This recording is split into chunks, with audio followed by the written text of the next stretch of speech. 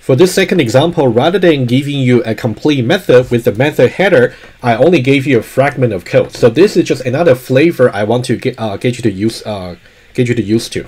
So whenever we want to analyze the algorithm, it may not be the complete body of the algorithm. It might be just a particular part of the algorithm that you want to analyze about its time efficiency. So this is just about one example.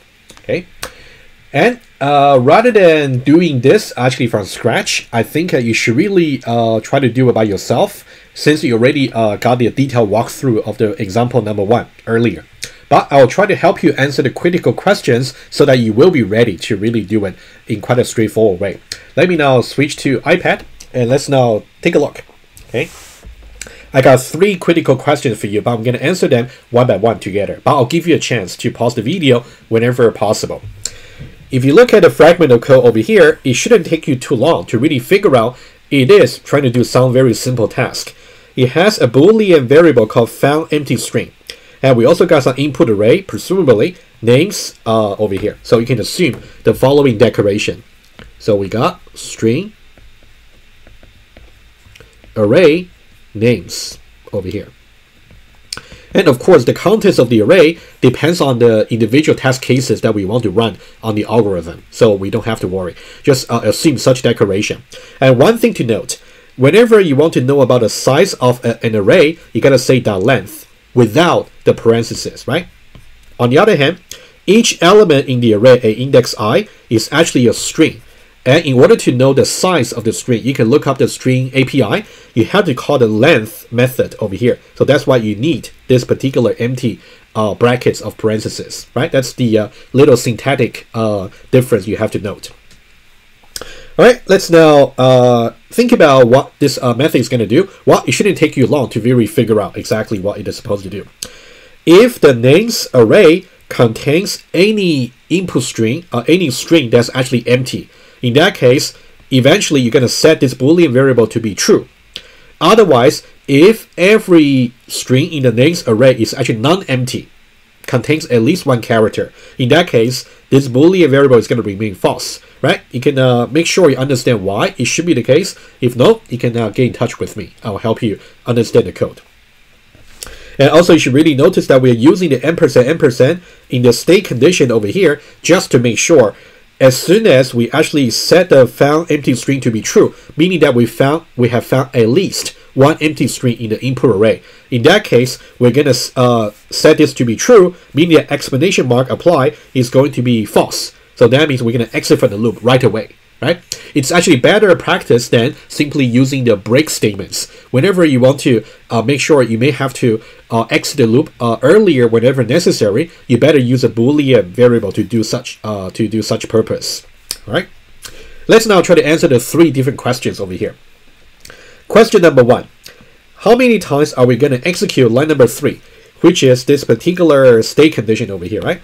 It's just a Boolean condition, but how many times? In the worst case, okay? In the worst case, it's going to be, think about what in the worst case, let's say we never actually get to set this found empty string to be true. That will be the worst case. So that means we have to we have to execute for every iteration from the left end to the right end of the array. In that case, this will always remain to be true. In that case, we have to look at this particular part of the Boolean condition. Okay? So that will actually be very similar to how we analyze about I less than n. The only difference is the initial value for I was 1, the second element in the array. But now the initial value for I over here is actually 0, which would be the first element over here, right? That's the difference. Okay?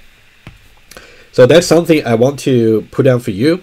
So you can think about the I value over here. Initially, is simply 0, and then it's going to go for 1, and then 2, and all the way to when I is equal to the names, the length, minus 1. And then it's also going to, in the final evaluation, the length. Okay, that's going to be the value. So here I try to be very general, because the length of the names can be arbitrarily large or small. right? It can be 0, it can be 10, it can be a million, it can be anything. So that's why whenever we do such analysis, we want to be as abstract as possible.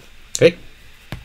And not surprisingly, we can still divide these loop counters value into two categories. Okay, so this will be the first one. So these will be the loop counter value where I strictly less than names.length is actually going to be true. All right. For example, in the case where names.length is actually 10, for example, in that case, what will be the value?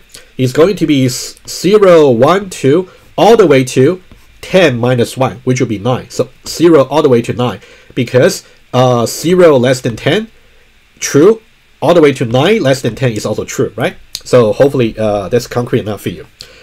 And the other category is over here. When I is incremented up to names.length, in this case, this particular condition here, I strictly less than, I'll say ns for names.length, is going to evaluate to false. So that will be the time to actually exit. All right. And now having this, we actually got 1 and 2 already answered, right? Well, I should have let you pause the video. I beg your pardon. Anyway, so it's good to always give you your answer as we actually talk about the steps. But you definitely are encouraged to actually redo the example yourself and try to play with different initial values for the loop counter. That's something I will expect you to do. Okay, and let's try to answer the question here. What will be the worst case for the number of times line number 3 will be executed? It should include both the result for true and also false. So it's going to be from 0 all the way until names.length. So that should be names.length plus 1, because the initial value is actually 0, right? So that should be names.length plus 1. But if you really want, we can do something similar to what we did earlier over here, right? What we did earlier here. Let's now do something similar. Names.length plus 1. Okay, let me just annotate it. Names.length this many times is exactly from 0 all the way until names.length minus 1, right? That'll be names.length. This will be the time where the condition evaluated true. And the only one time is going to evaluate to false is over here. Right? So that means overall is names.length plus 1. How many times will, question number 2, how many times will the loop body from line number 4 to line number 8 be executed over here? Well, we just gotta subtract 1 because we are not gonna execute the body of the loop when it's actually evaluated to false, right? This part here, it controls the entrance into the loop. So that will be simply just names.length. Okay, without the plus 1, basically. All right, and the next one here is about how many primitive operations are there in the loop body over here, right? That's something I will expect you to really do by yourself, but there's only one thing I would like to clarify in case you have doubts. What about the length over here? Apparently, the length is a method call, right? The length over here is actually a method call. And should that be considered as a primitive operation, or should that be considered as a non-primitive operation? First of all, the reason I'm asking you is because remember we said earlier, whenever you're trying to do a method call, it can be either case number 1 or case number 2. You want to know which case it belongs to. But in this case, I can tell you, since we are only trying to figure out the size of the string, in that case, it's a cheap operation, we can assume. All right. So we can say in this case, a primitive operation. In this case, specifically, a primitive operation. So you want to think about there are two things you're doing here. You're doing array indexing, and after that, you're trying to do the length method call, right? There are two things over here. And of course, you're also trying to, oh, I noticed a typo over here. This should be equals, right? I'll fix the slides as well. So this part here should be equal, all right? Okay, so that's about enough just for you to really complete this exercise over here. But before you end the video, actually after you watch this video, before you go to the next one, I would highly recommend go over these two examples again and make sure you are able to complete exercises from scratch on your own. All right, let's now move on.